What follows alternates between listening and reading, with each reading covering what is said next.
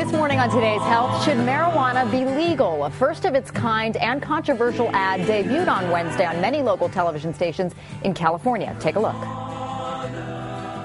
Sacramento says huge cuts to schools, health care, and police are inevitable due to California's budget crisis. Even our state parks could be closed. But the governor and legislature are ignoring millions of Californians who want to pay taxes. We're marijuana consumers.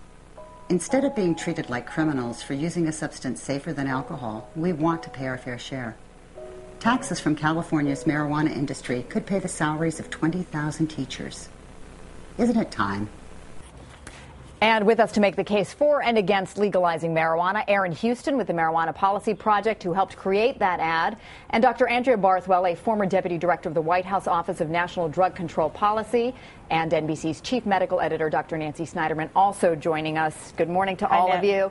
Let me start with you, Dr. Nancy, because let's clarify, California is already legalized marijuana for medicinal purposes. Right. So let's clarify how marijuana is used in medicine right now. Right now, there are 13 states that have said by law you can use marijuana for medicinal purposes. Everything from Lou Gehrig's disease, glaucoma, chemotherapy, nausea, to gain weight and anorexia. So that's sort of how it's been carved out.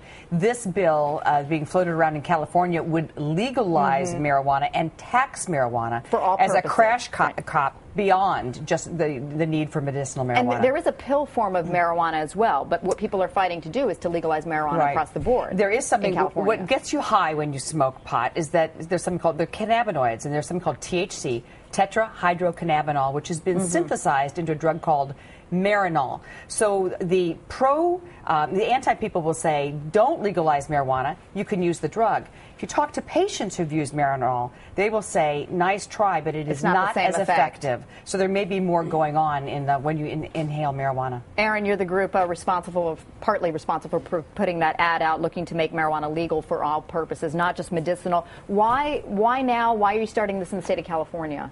Well, the state of California is a logical place to start because of the crippling budget deficit facing that state right now.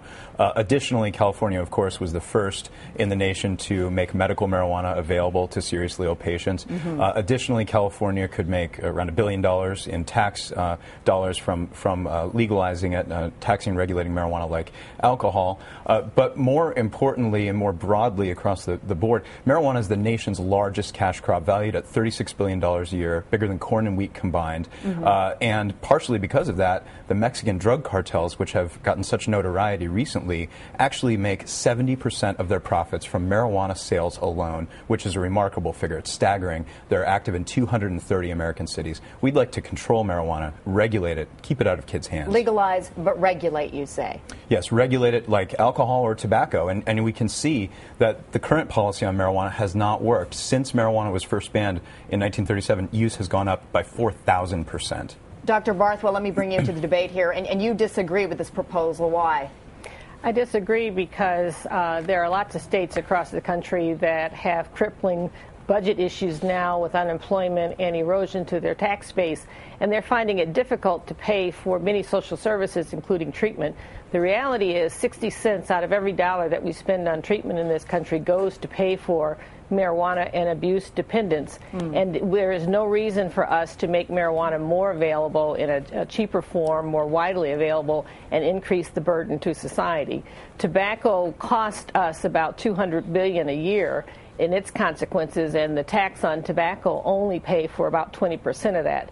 There's no reason to believe that we would not see the cost associated with marijuana use soaring if we made it more available and cheaper. Andrea, go ahead. I don't know if that's a fair characterization, saying that so many treatment dollars go to marijuana in particular. In fact, probably a large bulk of the treatment dollars she's talking about come from alcohol. Some of the social consequences and the costs come from alcohol, a much more dangerous substance than marijuana.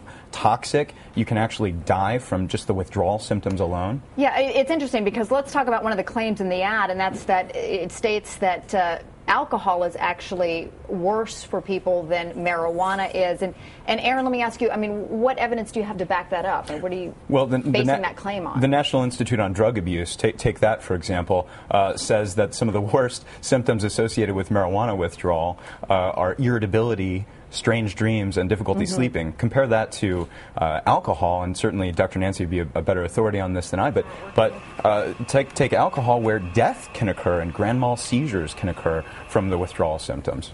And I think one of the problems is we have to be very careful that we aren't comparing apples and oranges. Right. You know, anytime you inhale smoke, just as a physician, whether it's, you know, smoke from a burning building or cigarette or cigar or marijuana. It's causing damage. Well, there's to your something. lungs. So, you know, there's always a trade-off. Whether it's a pill or whether it's smoke, there's always going to be a trade-off. And Dr. Barthwell, let me ask your take on the health effects of this. I mean, you say in the long run that the health effects, that the cost of this is going to be much greater than any benefit to a state or a state budget, right?